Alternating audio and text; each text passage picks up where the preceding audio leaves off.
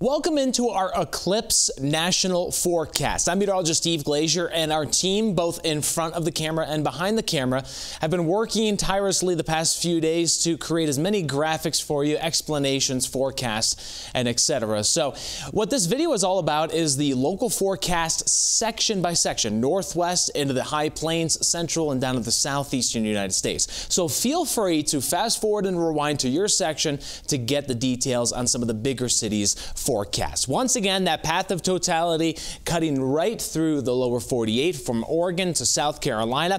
It is going to be hottest in parts of the central plains and then coolest, of course, at the Pacific Northwest because it's happening around 10 o'clock local time there, and the high temperatures later in the day will be in the 80s. So in some cases, we'll be in the 60s watching this eclipse. So the big weather story is that we will have some clouds and rain to contend with. We're in the summertime. They pop up here into the afternoon hours across the southeast, just west of the Mississippi River Valley through Louisiana, Arkansas, Missouri, parts of Nebraska, Iowa, and Minnesota, and even parts of South Dakota. Watch closely. You could have some rain in your area and across the monsoon sections in New Mexico, for instance, a better bet of rain.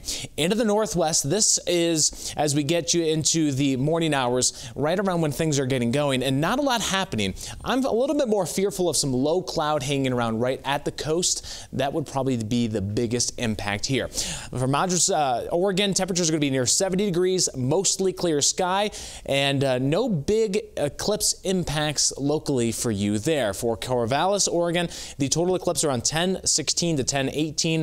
It is going to be mostly clear and temperatures in the 60s here with, again, no huge eclipse impacts there either. Low cloud would be the exception, so watch for further forecasts for that. In Idaho Falls, Idaho, 11:33 local time, partly cloudy, so finding a few more clouds in the sky. Temps in the 70s. You'll see a low impact there for Idaho Falls, Idaho on the impact index. Let's make our way into parts of Wyoming and into Nebraska, where you'll see that this is going to be moving through Riverton, Casper, and over to Scottsbluff. And we do have a little bit of rain in the northeastern Wyoming, western South Dakota, and some extra cloud into western Nebraska. So that's where it's looking a little bit hairier. For Casper, Wyoming, mostly sunny forecast, temperatures in the 70s. The total eclipse around 11:40 to 11:45 local time. We have included you for clouds and visibility and temperatures for the low impact there for Casper. Into Jackson, Wyoming, partly cloudy, temperatures in the 60s. The eclipse happening there into the morning hours, local time, late morning hours. Medium, though, for Jackson, Wyoming, for the clouds and visibility for you. So clouds, again, are going to be intermittent there in Jackson. The forecast, Lincoln, we do introduce the chance of showers, 1:02 Central Time for you there in Lincoln, Nebraska, as you move into time zones. Grand Island, around 1 o'clock Central as well. Partly cloudy, chance of showers and temperatures around 80 for Grand Island.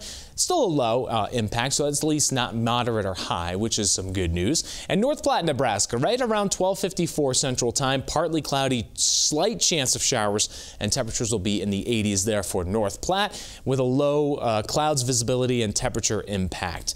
As we make our way further to the southeast, the story is both some rain. We could have some rain in Kansas City. As you get further east, a clearer sky towards St. Louis. So for St. Joe, we are introducing a chance of some showers, temperatures in the 80s. The eclipse, again, right around or a little after 1 o'clock local time. For Jefferson City, 1:13 p.m. and partly cloudy sky with temperatures in the 80s and a slight chance of showers there for Jefferson, Missouri. Low on the thunderstorms, temperatures, and clouds impact, so we could have some of the thunderstorm activity there. Into Carbondale, Illinois, this is where it's looking partly cloudy and even to mostly sunny in some cases, so we are looking at pretty good conditions here into Carbondale, Illinois, with no huge impacts of thunderstorms there. We will make our way further down to the south into places like Nashville, into Paducah, where Nashville is going to happen around 1:30 Central Time. Temperature is going to be near 90, so we have bumped up the temperature impact there for you. So make sure you are staying hydrated. Paducah, Kentucky, 1:30 Central Time. Partly cloudy, chance of some showers there. It's on the low side. We do have a little bit of a higher chance of some rain here, parts of South Carolina, especially closer to Charleston, Summerville. For Columbia, it's a 40% chance of showers at the moment, with a higher impact there in Columbia of clouds and visibility being obscured. In Greenville as well, around 240, 20% chance of showers. You can come back to WeatherNationTV.com for more of these forecasts throughout the weekend.